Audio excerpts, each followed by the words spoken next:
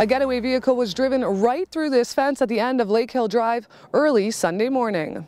People get hurt in these things and people die in these things, and he better not just get a slap on the wrist. A man stole a pickup truck after setting fire to a stranger's home on Robinson Road. Someone came on the property and tried to get into vehicles. I came to get my shoes to chase him, and then I realized that the front of the house is on fire.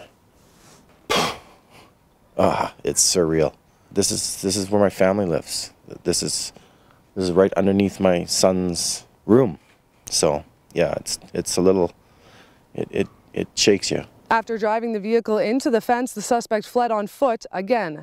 Kelowna and Lake Country RCMP managed to locate the man and arrest him before he entered into a wooded area. It's ironically a whole bunch of things that shouldn't really burn. They're a bunch of plastic things, and it was just in the corner there. As you see, I pulled it out and put it when I was putting the fire out.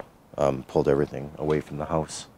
Police are now working to positively identify the man, who remains in police custody and faces several potential charges. He should go to jail for this. He didn't succeed in burning a house down, but he set a house on fire with 5 people inside it.